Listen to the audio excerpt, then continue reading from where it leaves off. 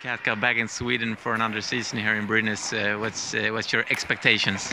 Oh, I always have the highest expectations, and it's all the way up and for the gold. So the team looks really good. It's a second practice, so it's still the beginning, but I think we can go all the way up, of course.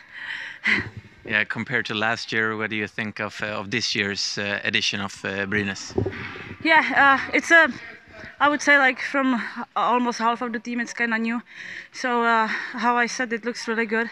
I'm really excited for the season, and it's hard to say now because like the teams change every year.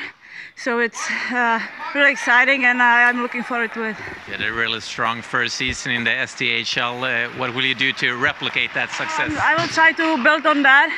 Just keep focusing on the small stuff and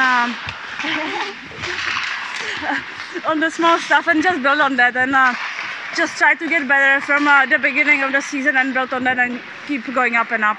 Thanks. Yeah.